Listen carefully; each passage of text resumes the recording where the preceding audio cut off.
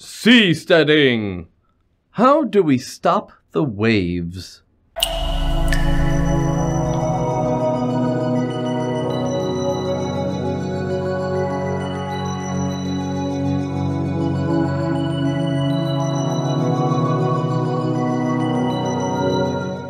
Hello everybody, I am Nick the Naval Architect.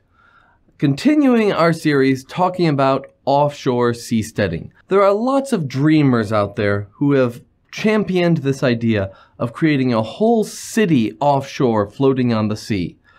And the one thing that rarely happens is they don't ask the engineer. So I'm taking this opportunity to focus on the technology of offshore cities. What do we need to do to create a viable, realistic offshore city? And today we're going to focus specifically on breakwaters. How do you stop the ocean waves to create a safe harbor where we can build a city? Here's the problem with waves. When you think of the ocean, you're probably picturing a nice sunny day with gently rolling waves, probably a few birds chirping in the sky. That's not the ocean. I want you to picture some horrible weather. Destructive waves that are mountains rolling towards you, ready to cascade down and crush everything in their path. That is the open ocean. That is storm conditions. And when you're an offshore city, you don't have the option to move out of the way. You have to be prepared to weather those heavy storm conditions. The 1-in-1,000-year storm, that's what you really have to be ready for. We are going to be preparing for extreme weather. Now, you might look towards the solutions of the offshore oil and gas industry to see how we could solve this. Their solution is to basically build all of the structures on some form of stilt and have all the structures very high above the waves. That's a very expensive solution, and it's not going to work for any type of seasteading situation, mainly because any city is going to need some sort of reliable infrastructure to dock and interface with freighters. That can only happen in a protected harbor scenario. We need calm water, sheltered from the waves. The city is also going to need to be self-sustaining. That's going to look at food production, which is almost certainly going to depend on aquaculture. Again, we're going to need some sort of protective area for that, either raising vegetative aquaculture or fish aquaculture or any of the other variations. It's not going to work if a 60-foot tall wave suddenly washes all of that away. So one way or another, we need to create a breakwater, and on a massive scale. Most harbors actually rely on using natural geographic features to create the majority of their protected space. Something like an inland lake connected to the big ocean. That's the normal way we would create a harbor on coastal areas. But we don't have that luxury for seasteading. We have to create the entire harbor with our breakwater. So how do you make a breakwater? Well, you're going to obviously need it to be very strong to handle all the pressures of the ocean waves. And the first obvious solution might be just a straight flat wall of concrete going all the way down to the seabed. Except that's our first problem. If we're talking seasteading, where we're 12 to 200 nautical miles offshore, you can't realistically take that concrete all the way down to the seabed. That's hundreds, if not thousands of meters down. We're not building walls that tall. So instead, we need to create some sort of structure that can block the ocean waves, but more than anything, it has to be a floating breakwater. And if we're talking a floating breakwater, we run into the problem of waves and the water column. When you see the normal wave on the ocean surface, you may not realize this, but the motion of the water that you're seeing, that actually gets copied down and it extends all the way down through the water column. And yes, the motion does taper off as you go down, but it depends on the wavelength. And these are the major problems. The long, slow period waves that you see, the big rolling hills on the ocean, something like an 11-second wave period. That's our problem child. That long period wave has a wavelength from crest to crest of 189 meters. That's huge.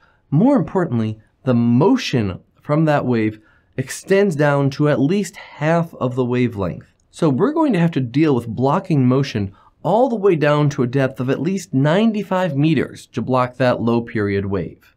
That's a pretty big challenge. So if we're talking a floating breakwater, we've already committed to a very large breakwater.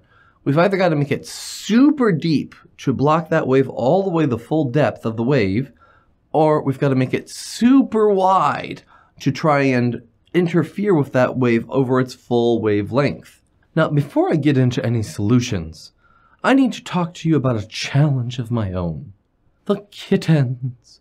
You see, only 16% of the people that watch this channel are actually subscribed.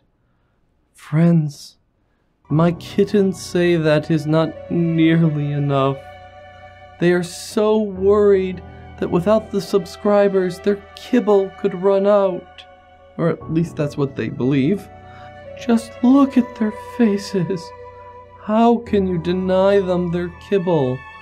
Please, for their own reassurance, subscribe to the channel. Do it for the kittens.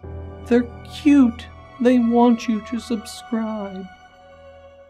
Right, solutions. So we come back to that idea of the floating breakwater, which we've already said is going to be very wide or very deep. And it actually turns out when you run through the math, a wide breakwater is probably the better option. But we're not just talking about width in terms of scale. Remember, we're not trying to just block off a small section for a few housing units. Instead, we have to create a breakwater that protects an entire harbor. We're trying to create something the size of a lake floating out on the ocean. That is a gigantic area. Let's just take a very simple, rudimentary example, assuming a large circle that needs to be protected for our breakwater. And let's take it as 1 nautical mile in diameter on the inside. We're going to make this a very shallow breakwater, only 3 meters deep, but 283 meters wide. So we're trying to go for a shallow, wide breakwater. If we built that out of concrete, the concrete alone to create that area, we would need 4.6 million metric tons of concrete. That's at a cost of $615 million. That's just not feasible. That's a ridiculously large amount of money just for the breakwater. And remember, that's just the concrete. We haven't even counted in reinforcing rebar or labor or rental of vessels to deploy all of this. We would actually be looking at a cost of billions of dollars total to build this breakwater. Nuh-uh, that's not happening. We need a better way. We need a new building material, something that prioritizes cost above all else. And as a side benefit, it should also be easily replaced. Even the toughest concrete eventually yields to the power of storms, and we want this breakwater to be there for the next decades, even centuries. So it needs to be something that we can easily replace over time. We also have to consider the aquaculture. It's not going to do us any good to create some space-age material if it's leaching poison into the local environment and killing all of our fish. And it turns out biological solutions might be a great place to start looking. Think about seaweed. There is something called the sargasso sea. It's made from the sargassum weed, which is a specific type of seaweed. And the sargasso sea is actually a floating patch of this seaweed that stretches for hundreds and hundreds of miles across the open ocean. It's able to thrive out in that ocean environment. And this is without any cultivation at all, just growing in the wild. So imagine what would happen if we were to take this sargassum, cultivate it, and use it as a form of breakwater to attenuate those waves. Most of the breakwater material is going to grow on its own. We don't have to supply that at all. Now, I'm a naval architect, not a biologist, so I might be completely off about picking the particular biological material. I do know that there was a study by the University of Maine that specifically looked at kelp forests instead of sargassum. This found some pretty good advantages. For example, kelp grows in rocky terrains. We don't need to cultivate a nice easy seabed for it. And they found when they tried to cultivate this specifically as a means of coastal protection, their kelp was able to attenuate the waves by 30 to 50%. Now that's just one study, but it definitely shows that there's some potential in biological solutions as a breakwater. And as a side benefit, kelp is a form of aquaculture. You can harvest that and use it as a food product, or you can even use it as a fertilizer, which is something that you can then trade with the land, adding to that economic sustainability of your seasteading. So let's use kelp for now. Let's take a look at the economics of that. I'm going to take that same large circle, and in this case, I'm going to assume that all I have to do is lay down a wire net as a base for my kelp to anchor to. And I'm doing pretty wide spacing here of every 2 meters for my net links. Now, this is a very rough cost estimate, but that comes out to only $420,000 for the wire netting alone. Now, just like our concrete estimate, there's clearly a lot more that goes into it. But look at the comparison. At $420,000, that's only 0.07% of the cost of concrete. Or in human terms, that's practically nothing compared to what we were looking at for the cost of concrete. So we've gone from no way not doing it with concrete to this is actually pretty achievable if we're looking for a biological solution with minimal infrastructure. So hooray, problem solved? No, no way on earth. Definitely need more research here. And we need to bring in new expertise. Like I said, I'm a naval architect. I am not a marine ecologist.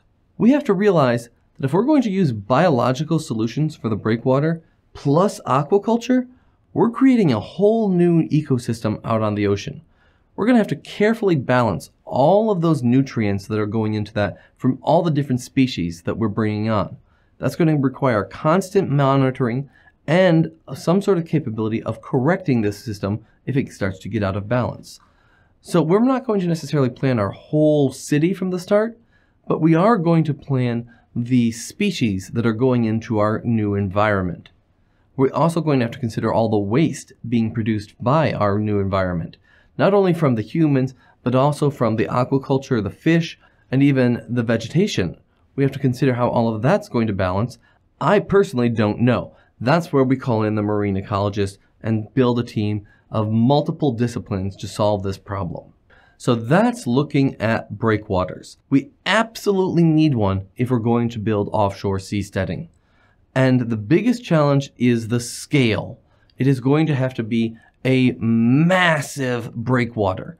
And we are going to be really focusing on cost. How do we make this as cheap as possible? A wide, shallow breakwater is probably the cheaper option. But no matter what, if we only use conventional building materials like concrete, this isn't happening. It's a preconceived conclusion that we need some cheaper building material.